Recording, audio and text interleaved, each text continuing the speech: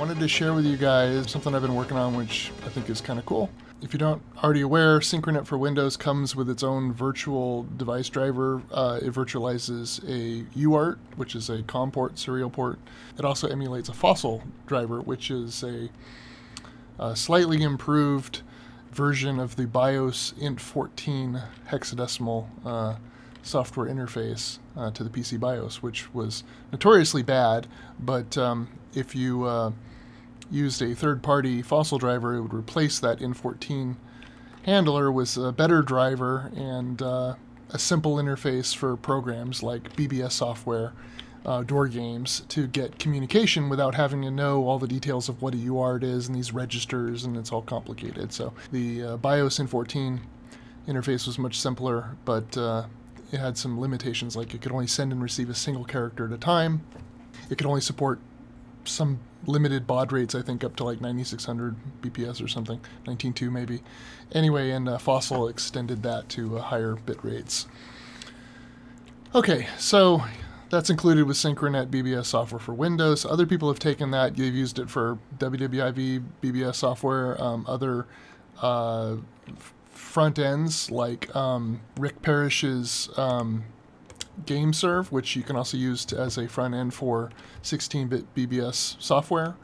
And mostly you would use Fossil. Most BBS software, when you'd use them in this mode, you'd use Fossil there. But it could also be used to store up door games, which are also mostly probably using Fossil. But anyhow, this is cool. It's a front end, and you can use this if you want to run, say, Renegade or whatever your legacy 16-bit BBS software of choice is, maybe even Synchronet version 1 or 2. So that stuff already exists, but I thought, a simple wrapper around that driver that actually emulated a modem wouldn't be hard to do. I've emulated modems before for work, and my experience with BBS software means I know this AT command set by heart and all that. So that's what I did. I created something I'm calling the Synchronet Virtual DOS Modem, and I don't have the output usage here, but basically just a little command line program that you can then pass it a 16-bit DOS communications program, like here, let's say I'll do Renegade. And it'll run that, and it's communicating with what it thinks is a modem on Comm 1 is actually that program, that SVDM, and it will talk over a TCP socket. Right now it just does raw socket communications, but I'll add Telnet support and SSH. And maybe our login or something else, maybe, I don't know, Telnet S, but, start with probably SSH and Telnet. Anyhow, and that allows it to then communicate over the internet, thinking it's just talking to a modem. Why is this useful? Well, if you have this old legacy, 16-bit software, and you want to, run it on Windows, and you don't want it to actually talk to a real modem, this is what you need. You need something like this. And there are other products. There's Net Modem, and I think other products, maybe commercial and proprietary closed source. This is going to be an open source project. It's built upon Synchronet, which is already open source. So what really inspired this was the release of NT-VDM x64. So if you're not aware, the NT, Windows NT, Virtual DOS Machine, VDM, was not available on 64-bit editions of Windows. Microsoft chose not to do that. Maybe they would have said it was impossible or something, because there's no virtual x86 mode when you're in long mode on a 64-bit processor. However, built into that NT VDM was a software emulated PC, which they used for non-Intel architectures back in the day.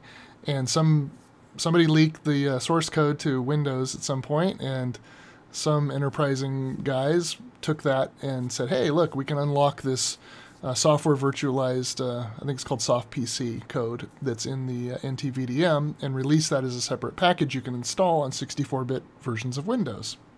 So I have that installed here. I have the 2021 version They have come out with new versions since. I haven't tested yet.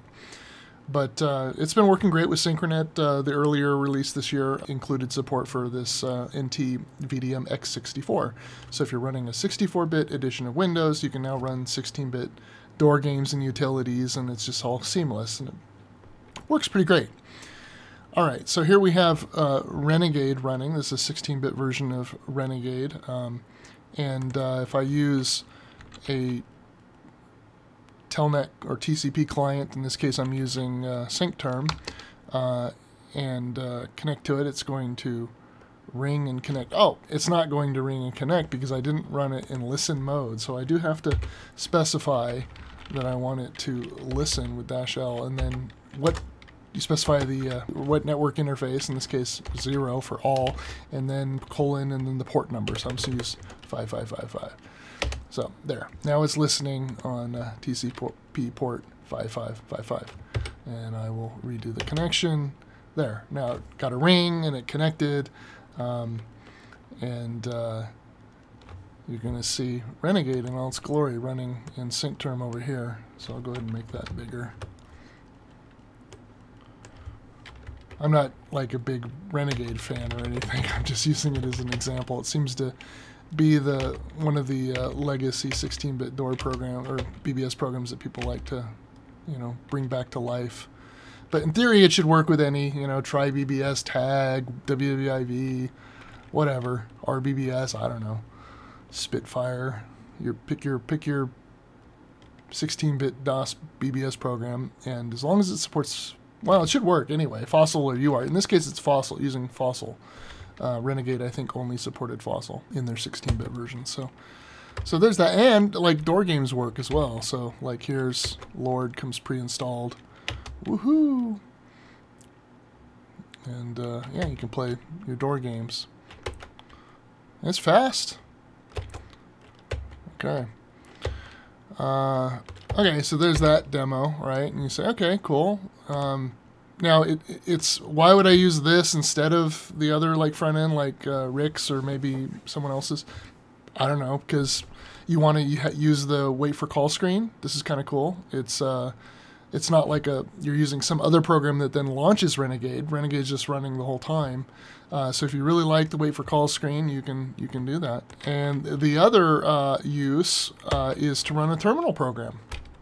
Okay, most terminal programs only support UART directly. I think it was Telemate I saw had Fossil option, but by default, they're all going to use the UART directly. So Telex was my jam, and here's Telex. Now, a lot of these programs I noticed, they don't like receiving data at full, like, local host bit rate, gigabit Ethernet or whatever. They kind of crap out if you go over, like, I don't know, it depends on the program, but about 2,000 characters per second seems to be about the limit most of these terminal programs can handle. So I can limit that, and if I go lower if I wanted to emulate like a slower baud rate, but in this case I'm just gonna run it with the -R2000, so it tells me I want 2000 CPS, and Telex just came up like this by default. Now I think this is actually Steve Deppie's copy of Telex, configured the way he had it. Last connected to Vertrauen probably in the 80s, or maybe early 90s, but here I am. So you can tell it's talking to the Synchronet virtual DOS modem. It's not a real modem, but supports all the regular AT commands, and you can dial with ATD and then a host name. And I'm going to connect to Vert. Like I said, it's throttling it to 2,000 characters per second, so that's kind of dog slow. That seems like slower than 2,000 characters per second. I'm not sure what's going on there.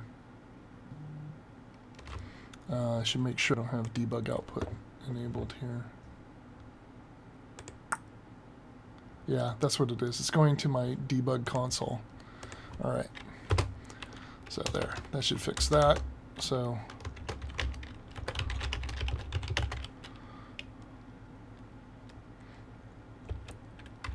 there you go. So that's I'm using Telex, and have it, like I said, capped at 2,000 characters per second. So I can like download some file. Let me see.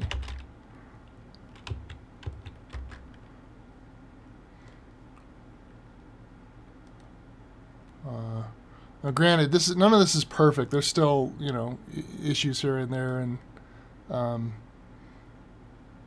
if I move the mouse, I think it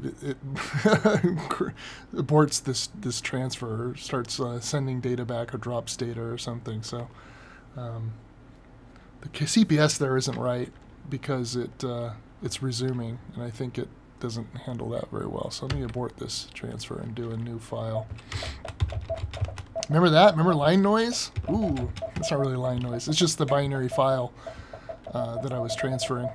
Looks like line noise, though. Sounds like line noise. But nah, it's just the... it's not recognizing the disconnection from telex here. Control X, Control X, Control X. How big is that TCP buffer? I should probably make that configurable. That would help. Might help. Anyway. That's what all this noise is.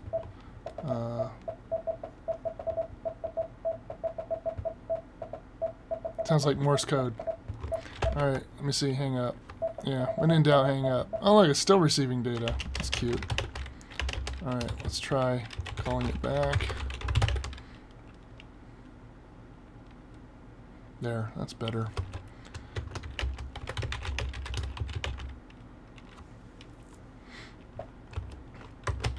And then I download some other file that I haven't already downloaded. Probably that one. Yeah. I should settle down right around 2,000. Well, there's a little bit of overhead, so I guess it'll be a little bit less than 2,000 characters per second. Probably 19 something. High 18s maybe. Yeah.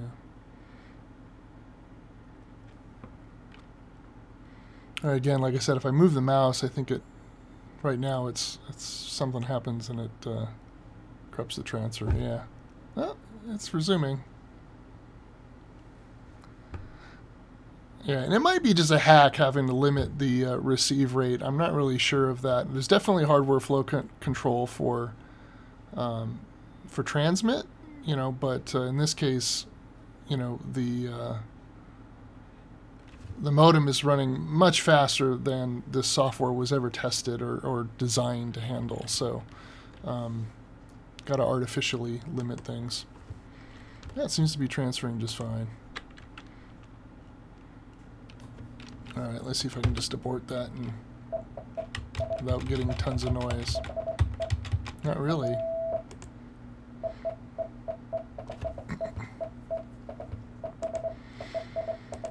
Alright, well I can always just...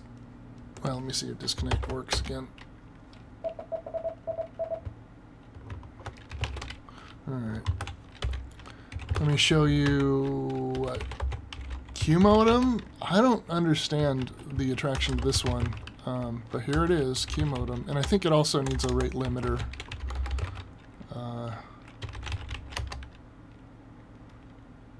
So I don't know. I didn't really run Q modem all that much, but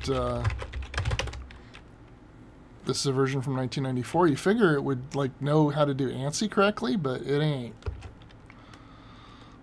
And for some reason wants to do everything high intensity, it looks like. Anyway, I was not a Q modem user.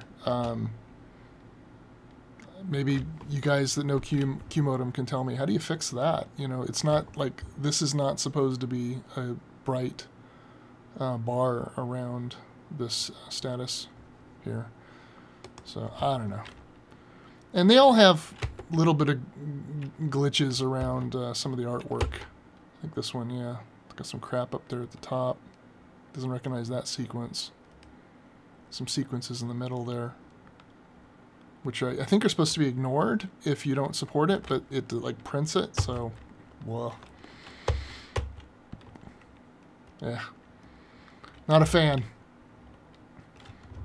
Alright, what was another one that people liked? Telemate?